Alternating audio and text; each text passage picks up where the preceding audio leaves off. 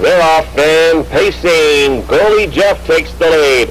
Arbitrator on the rail rushes up in there second, followed by Kick Up a Storm third. Sandman Hanover on the outside fourth. Mr. Melody, his entry mate, is fifth. Kentucky Spurs sixth and last around the turn. 3 to 5 favorite Goalie Jeff easily takes command for Michelle Lachance, a length and a half, followed by Arbitrator in second.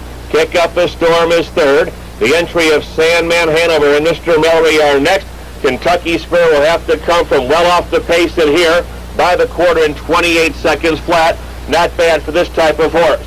Racing by the stands, Goalie Jeff, well in hand, leads away by a length and a half. Arbitrator is second. Kick Up a Storm is third. Sandman Hanover is ready. He'll start the action. Kentucky Spur gets a break and picks up cover. Mr. Melody is now the trailer.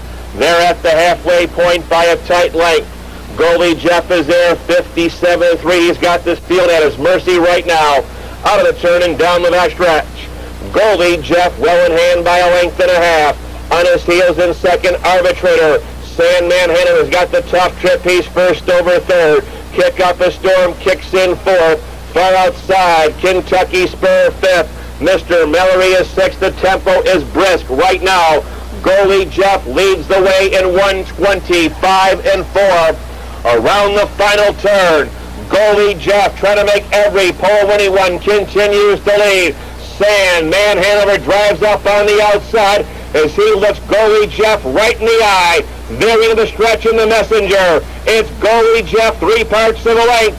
Sandman Hanover on the outside is closing to him. Goalie Jeff and Sandman Hanover. Sandman in the messenger.